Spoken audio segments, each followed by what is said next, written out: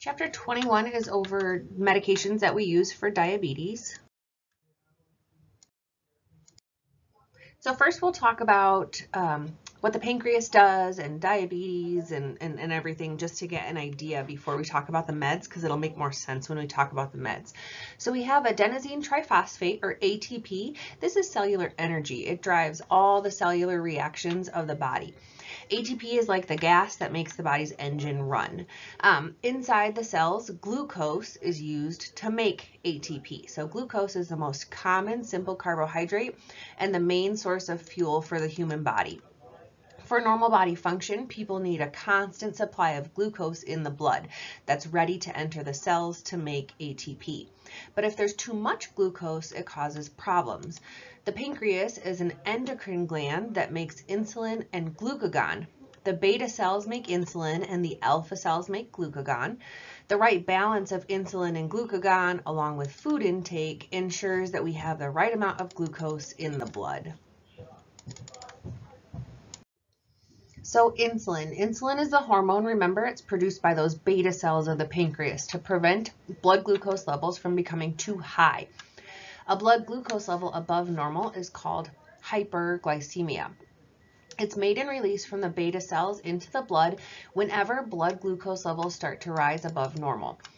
So hyperglycemia is the trigger for the secretion of insulin. And the action is to restore normal blood glucose levels by binding to the receptors of different cells and moving glucose into them. So think of insulin as like a key to the door of the cell.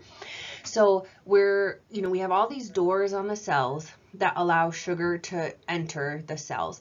The insulin is the key that will open those doors so that the sugar or glucose can go into the cells to be made into or used for cellular energy. This results in a therapeutic blood glucose level and glucose in the cells for ATP. And it's called the hormone of plenty because in a normal healthy person, when they eat well, their blood levels of carbohydrates, proteins, and fats go up. And when there's more than enough glucose for ATP, insulin facilitates the extra glucose to be converted to glycogen, which is the storage form of that extra glucose. Low blood levels of glucose is termed hypoglycemia. This is not enough glucose to make enough ATP. This slows the body's metabolism and it can even lead to death. When we have hypoglycemia, glucagon is released by the alpha cells of the pancreas, and its action is to break down that glycogen or stored glucose that we just talked about. It breaks it down into glucose, and the glucose is then released into the blood to bring the levels back to normal. So insulin and glucagon are both natural hormones released by the pancreas, but they're also drugs that we use to treat hyper and hypoglycemia. Even though the cell types for insulin and glucagon secretion are both in the pancreas, problems most often occur with the cells that secrete insulin. So diabetes is a metabolic disease that results from either the loss of the ability to make insulin. So if the body's not making insulin, we just have all of this glucose floating around in the bloodstream, not going into the cells to be used for energy. Or the loss of the receptor sensitivity to the presence of insulin. So think about that lock and key analogy that I was talking about. If we make insulin, and that's fine, that's great, but then somebody went through and changed the key or changed the locks on all of the doors, then we're not getting, even though we have insulin, we're not getting sugar into the cells to be used for energy. The first result of either of these problems is an increase in blood glucose levels because the glucose is just floating around in the bloodstream, not going into the cells to be used for energy. The two most common types of diabetes are type 1 and type 2. They have a lot of the same symptoms, and the long-term complications are the same, but the drugs that we use to treat them are different. In type 1 diabetes, people do not make insulin, okay? And in type 2 diabetes, people continue to make some insulin. So remember, insulin facilitates the movement of glucose from the blood into the cells to make ATP. When the beta cells don't make or secrete insulin anymore, the glucose can't enter the cells, and the blood glucose levels become dangerously high. So the body switches from using glucose to using fat to make ATP. And overall, the body has less ATP available. And we think, yay, I'm losing fat, right? But there's still an issue with hyperglycemia here. Signs and symptoms of hyperglycemia include the 3 P's, which is polyuria, polyphagia, and polydipsia. Polyuria is urinating a lot, polyphagia is excessive hunger and eating, and polydipsia is excessive thirst, as well as weight loss and fatigue. If it's left untreated, the body uses more fat for fuel, and a byproduct, keto acids, forms faster than it can be excreted, and we have DKA, or diabetic ketoacidosis. This can result in coma and even death. People with type 1 diabetes have to take insulin every day. Everybody's different in their needs, and we'll get to talking about the different types of insulin that meet these needs. Type 1 diabetes can happen at any age, but it most commonly begins in kids and young adults. It actually used to be termed juvenile diabetes because of this. Then we have type 2 diabetes. Type 2 is much more common than type 1. It's thought to be genetic, even though not everyone with the known gene mutations ends up developing it. It's also linked to lifestyle, with risk factors being obesity and a sedentary lifestyle. In type 2, the beta cells still make some insulin, but the insulin receptors are not sensitive to it. So it doesn't bind well to the receptors unless glucose is able to move from the blood into the cells. The result here is also hyperglycemia.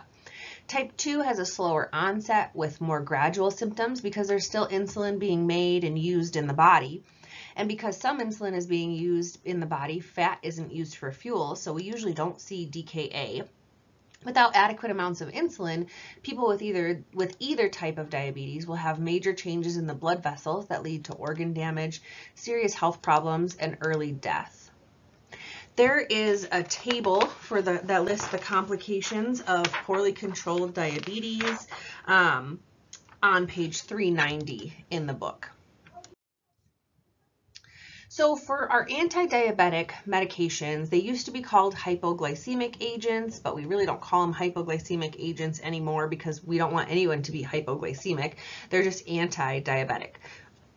Usually people are going to use 2 or more for best control. And they're classified by their actions or their structures. There's 8 major classes. The mechanism of action in each of these classes is a little bit different, and the dosage amounts are based on the patient. Non-insulin anti-diabetic drugs are oral and injectable drugs that use lots of different actions to help lower the blood glucose levels. Some patients with type 2 diabetes might also require insulin as a temporary therapy or when the disease progresses. So those 8 major classes of anti-diabetic drugs are insulin stimulators, biguanides, insulin sensitizers, alpha-glucosidase inhibitors, incretin mimetics, the amylin analogs, and the DPP-4 inhibitors, and the sodium glucose cotransport inhibitors. The intended response of all of these meds is to keep blood glucose in the normal range and keep glucose out of the urine. Side effects of all of these are nausea, vomiting, diarrhea, and a rash. And adverse effects are severe hypoglycemia in some, but not all of these meds. Metformin can cause lactic acidosis. The incretin mimetics and sodium glucose cotransport inhibitors create an increased risk for pancreatitis. Also note that sulfonylureas might cause increased sun sensitivity or that photosensitivity, as well as blurred vision, fluid retention, and anemia. Meglitinides also might cause dizziness, back pain, upper respiratory infections, and flu-like aches. Metformin and the alpha-glucosidase inhibitors can also cause bloating, flatulence, indigestion, abdominal pain, and headache. Thiazolidinone drugs also might cause upper respiratory infections, headaches, muscle aches, fluid retention, weight gain, and anemia. So before we give any of these anti-diabetic medications, I want to make sure that I'm giving extensive teaching to my patient. Okay, that's the number one most important thing is education. Their dosing schedules can be really complex, and it's important to coordinate the schedule with their meals because we are taking the place of what the pancreas normally does when we're eating. Note that metformin requires lots of different actions before giving the drug. Check to see if the patient is scheduled for any surgery or procedure that involves dye, and make sure they let the provider know if there is something scheduled. With alpha-glucosidase inhibitors and thiazolidinone drugs, check the patient's most recent lab test, especially liver levels, liver enzyme levels. These drugs are contraindicated for patients with liver disease. Teach your patients the signs and symptoms of hypoglycemia. That's very important. They should also take their meds exactly as prescribed and avoid drinking alcohol. They should keep some sort of glucose with them at all times. They should always carry some sort of carbohydrate glucose that contains at least 15 grams of carbs in their pocket or their purse or their car or whatever to eat at that first sign of hypoglycemia. And back to the alcohol. If they do drink alcohol, it should be limited to one serving, and it should be taken with food or right after the person eats their meal. We also want to teach them to check their blood glucose before they exercise, and they should weigh themselves at the same time every day. They should monitor their heart rate. We don't want them to take their meds if they're not able to eat. They should contact their provider because, again, these medications work as the pancreas would work when they're eating. So if they're not eating, then that could be a problem. They should also know the signs and symptoms of liver impairment and know the signs of water retention. In our kids, some of these are approved for kids under 10, but a lot are not. The dose is based on response here, not weight, and that's the same for every patient. Metformin and meglitinides are used in kids over 10, but most of the others are not. Non-insulin anti-diabetic drugs from the sulfonylurea, alpha-glucosidase inhibitor, thiazolidinone, incretin mimetics, amylin analog, DPP-4 inhibitor, and sodium glucose cotransport inhibitor class are not recommended for kids that have type 2 diabetes. Again, we base all dosing on the response from the patient rather than the weight. With pregnancy and lactation, we take them off of all of their anti-diabetic medications and revert to just insulin until they're no longer pregnant or breastfeeding. Insulin treats hyperglycemia well during pregnancy. The rest are too risky for pregnancy and lactation. In older adults, there's an increased risk of hypoglycemia, especially if they're on other drugs like beta blockers or warfarin, and it might be harder to recognize hypoglycemia. Metformin has to be used with caution in adults over 65. The older adults more likely to have heart failure, poor circulation, kidney disease, or liver disease. And all of these problems greatly increase the risk for complication of lactic acidosis. So let's first talk about those insulin stimulators. These work directly on the beta cells of the pancreas to help them release insulin. Side effects might include sun sensitivity, blurred vision, fluid retention, anemia, dizziness, back pain, upper respiratory infections, and flu-like achiness. You can see these on page 392 in the green box.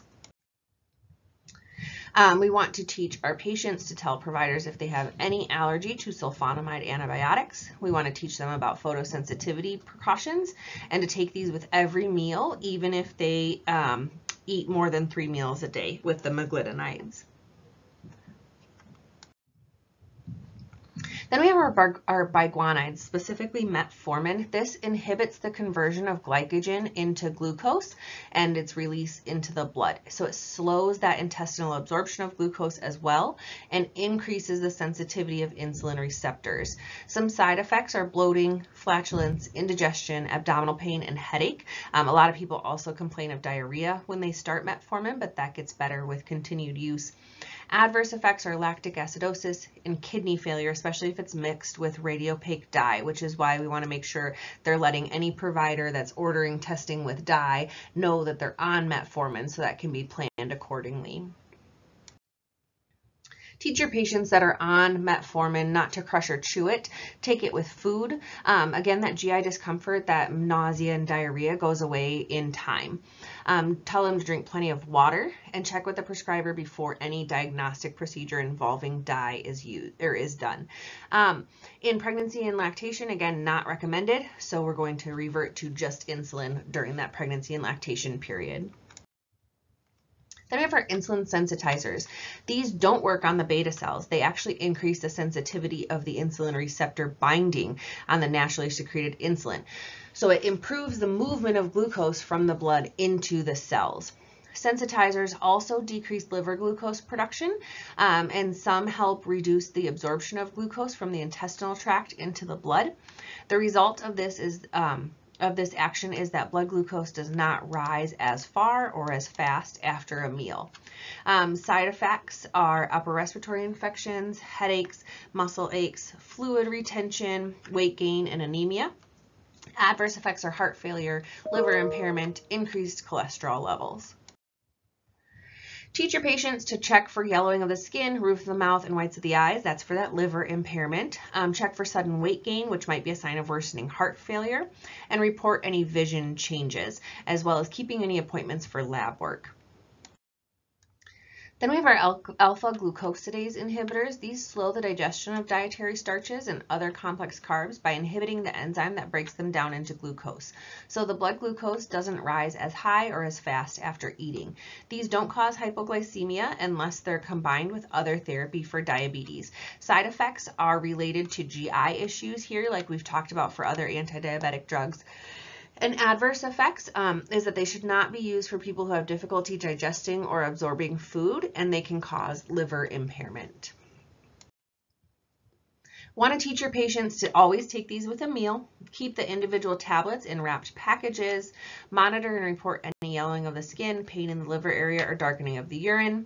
GI problems are very common with these, and to take other prescribed drugs 2 hours before or 2 hours after, because again, these affect absorption.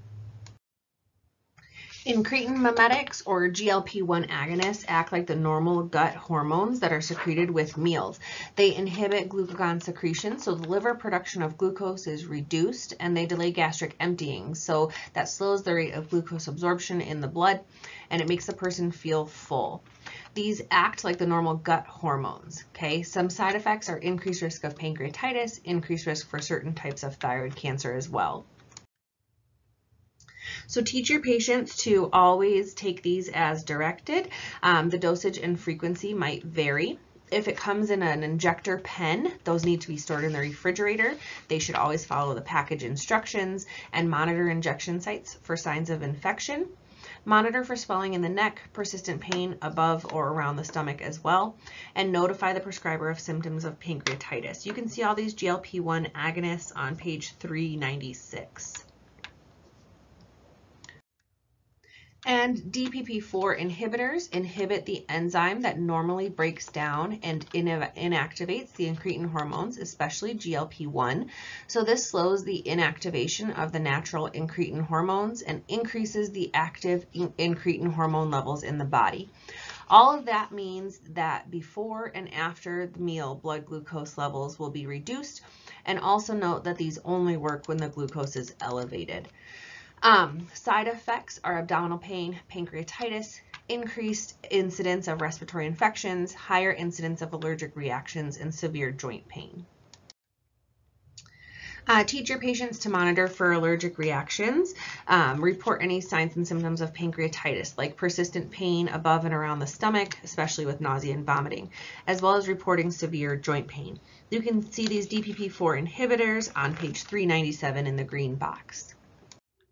And then our amylin analogs. These delay the gastric emptying and lower after meal blood glucose levels. They trigger that feeling of fullness and satisfaction in the brain, and they suppress glucagon action too, which prevents the liver from releasing glucose.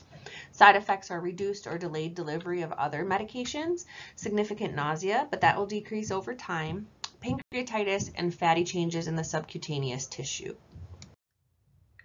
Teach your patients that we don't mix these with insulin. We only use the abdomen or the thighs as injection sites. If these are in pen form, they need to be stored in the refrigerator, and they should follow their package instructions. Monitor their infection sites, monitor their blood glucose levels as well, and monitor for allergic reactions and report any signs and symptoms of pancreatitis. We want to also teach them to take other drugs at least an hour before or an hour after injecting these and eating a meal. And then our sodium glucose cotransport inhibitors. These lower blood glucose levels by preventing kidney reabsorption of glucose that was filtered from the blood into the urine, and the filtered glucose is excreted in the urine instead of going back to the blood. Side effects are pancreatitis, increased urine output, hypotension, dizziness, risk for falls, urinary tract infections, and skin infections in the perineum. You can see a list of these meds on page 398 in the green box. Teach your patients to get up slowly to lower the risk of falls. Drink plenty of water. Report any pain or burning during urination. Report any soreness or swelling, reddening, or irritation of the area around the genitals. And report any symptoms of pancreatitis. Then we have oral combination anti-diabetic drugs. Type 2 diabetes is best controlled using more than one anti-diabetic drug. Some drugs are combined to simplify that therapy rather than taking multiple medications. They're just taking one tablet that has multiple medications or one injection that has multiple medications. So the one thing that I want you to know about our combination meds, you can see these on page 400, but don't necessarily worry about the names and stuff like that. Anything that I want you to know about combination meds is that the patient needs to be aware of the side and adverse effects of each med that are in that combination. Okay, so anything that I would teach the patient about, for example, pioglitazone and glimepiride in the Dutact, I would teach them about, again, both that pioglitazone and glimepiride. Okay, so I hope that makes sense. Anything that you need to know about a combination med is just that the effects you'll have the effects of each med that's in that combination. Drug therapy with diabetes prolongs life and reduces the risk for complications. People that are able to control their blood glucose levels with drugs, diet, and exercise live longer, healthier lives. The first drug that we talk about with type 1, or the only drug we talk about with type 1 diabetes, is insulin. The goal of insulin therapy for type 1 diabetes is to maintain blood glucose levels within the normal range, avoid DKA, and prevent or delay the blood vessel changes that lead to organ damage. Insulin is a small protein. It's destroyed by the stomach acids and intestinal enzymes, and it has to be taken parenterally, so that's an injection. We get some insulin from animal sources. You might see some labeled porcine or bovine, but most of it now is synthetic or made in a lab. Regardless of the insulin type, it's a high alert drug, meaning that it can cause serious harm if the wrong dose is given. If a dose is given to a patient that it's not prescribed for, or if a dose is not given to a patient that it is prescribed for, it can cause lots of problems. For most people, we inject it subcutaneously using a specific insulin syringe. Special internal and external insulin pumps also can be used to deliver insulin either continuously or as needed or hourly or whatever. So the intended responses and side and adverse effects. The intended response, again, with everything else, is that blood glucose levels remain in that normal range. No glucose or acetone is in the urine. The blood lipid levels are in the normal range. Side effects are related to having repeated injections at one site. These problems include injection site infections and changes in the skin and subcutaneous tissue at those injection sites. Adverse effects are hypoglycemia or insulin shock. This is dangerous because brain cells are very sensitive to low blood glucose levels, and the patient can become non-responsive very quickly. So patients must learn to balance their carbohydrate intake with the timing of peak action for whatever insulin type they take to help prevent hypoglycemia. There is a huge box on page 401 that lists the different types and durations of different insulins. This just shows the different, or an insulin syringe. It's measured in units. I mentioned that there's different types of insulin. Rapid acting insulin does just what it sounds like. It acts very quickly. The onset of these is 15 to 18 minutes. The peak is 30 minutes to 3 hours, and the duration is 3 to 5 hours. Then we have short acting with an onset of 30 minutes, a peak of 2 to 5 hours, and a duration of 5 to 8 hours. Intermediate acting, which includes NPH and mixes intermediate acting with short acting insulin. NPH has an onset of an hour and a half, a peak of 4 to 12 hours, and a duration of 10 or more hours. When we mix the intermediate acting with short acting, we get a faster onset, like 15 to 30 minutes, as well as a longer duration, like 10 to 24 hours. So that's beneficial for your patient. These mixes aren't used very often though, because there's a lot of room for error when we mix them. and it can be difficult to teach patients to give them to themselves. And then we have long acting, which is an onset of 1 to 2 hours, no peak, and a constant level in your system for up to 12 or 24 hours. When we do insulin therapy, it takes time to work with the patient to see how their body will respond while making adjustments to determine what the best regimen is for them. So we spent some time going through how the hormone insulin works in the body. Injected insulin works the same way. It binds to the insulin receptors on the cells, facilitating the movement of glucose from the blood into the cells to be used for ATP. The intended response is that blood glucose levels remain in the normal range. There's no glucose or acetone in the urine, and blood lipid levels remain within the normal range as well, which would mean that we're not using fat for energy. Most of the side effects are related to tissue problems from using the same injection site. Like I mentioned, it's important to rotate that injection site to prevent this. The main adverse effect is hypoglycemia, sometimes called insulin shock. I already said this, but I'll say it again. Hypoglycemia is very dangerous because brain cells are sensitive to low blood glucose, and the patient can become non-responsive very quickly. The risk of death is high.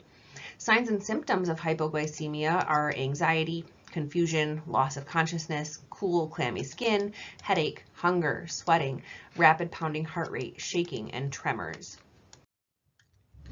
A couple slides ago, I mentioned that it's important to find the right insulin regimen for each patient. This is a schedule of how to take insulin in order to prevent hyperglycemia. The most effective regimens are those that provide insulin in a pattern that closely resembles the way insulin is normally released from the healthy pancreas. It's important to keep the blood glucose levels balanced throughout the day. In a normal healthy pancreas, more insulin is secreted when we eat, and we have a spike in blood glucose. Usually the patient injects long-acting insulin at the beginning of the day for a basal dose. Shorter-acting insulin is taken before meals and snacks. The amount of short-acting insulin needed and injected is based on blood glucose levels, and we call this a sliding scale. When we have a patient on a sliding scale, they check their blood glucose level before meals, and they take insulin based on what the level is. So you'll have ranges, and wherever the glucose falls on that range tells you how much insulin to take.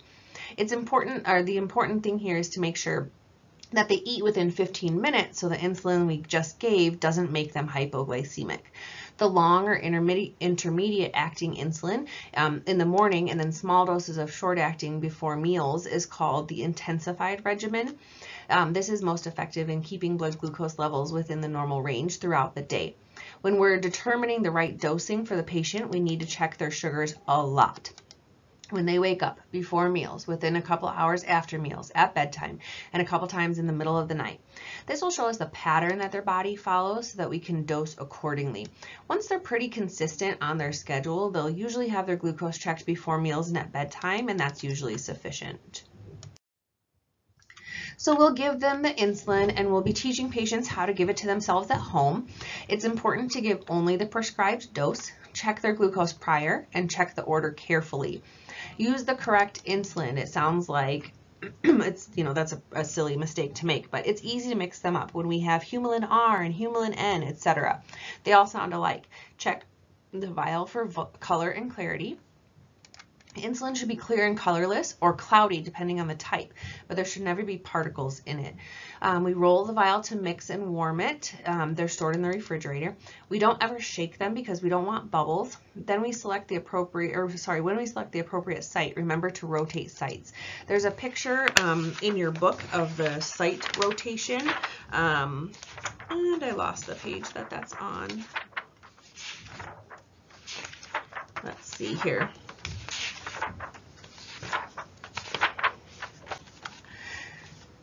Well, I can't find the page that it's on, but make sure that they're rotating sites for insulin injections. We do that ourselves when we're administering it and then teach them to do that at home. Let's see, we clean the site with an alcohol swab, grasp a fold of skin, insert the needle at 90 degrees. If the patient is really tiny, you can insert it at a 45-degree angle and inject. After the injection is complete, we withdraw the needle. We don't massage the site because it can change the rate that the insulin is absorbed. If you're using two types of insulin, you may be able to mix them, but you would need to check with the pharmacist because some of them can't be mixed.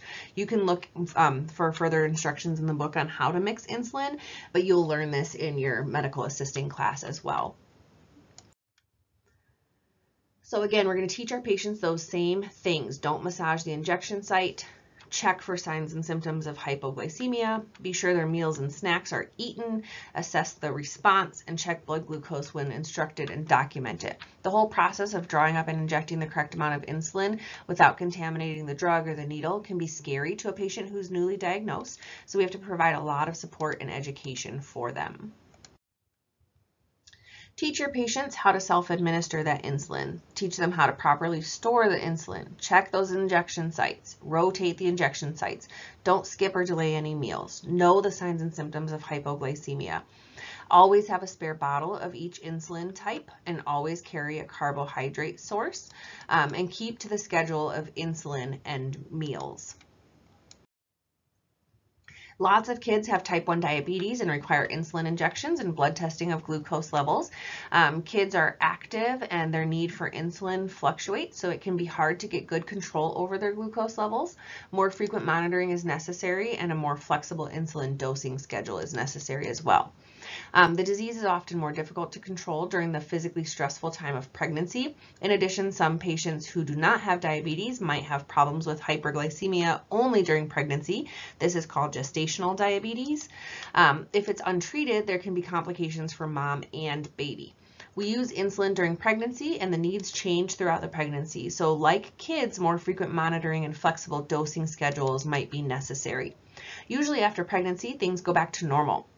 So if mom wasn't diabetic before, she can most often come off the insulin. And if she was diabetic before, she can most often go back to the schedule she used before pregnancy. Older patients can benefit from the use of pre-filled insulin syringes, cartridges, or pens for easier dosing. That way they just have to dial the correct amount of, or the syringe already has the correct amount. They don't have to draw anything up. They're at higher risk for hypoglycemia, especially if they take other drugs that increase the hypoglycemic response.